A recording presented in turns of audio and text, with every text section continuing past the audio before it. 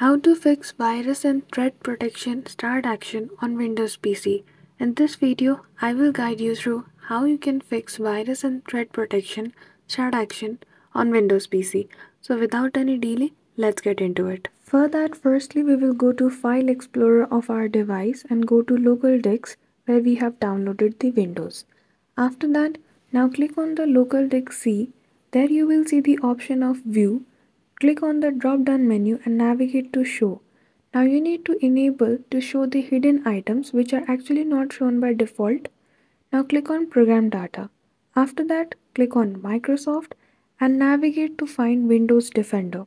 When you scroll down, you might find it. After clicking on it, now you need to click on Scans. You might see a pop-up menu after clicking on it. If you don't have access to this folder, click on Continue to get access and then click on History.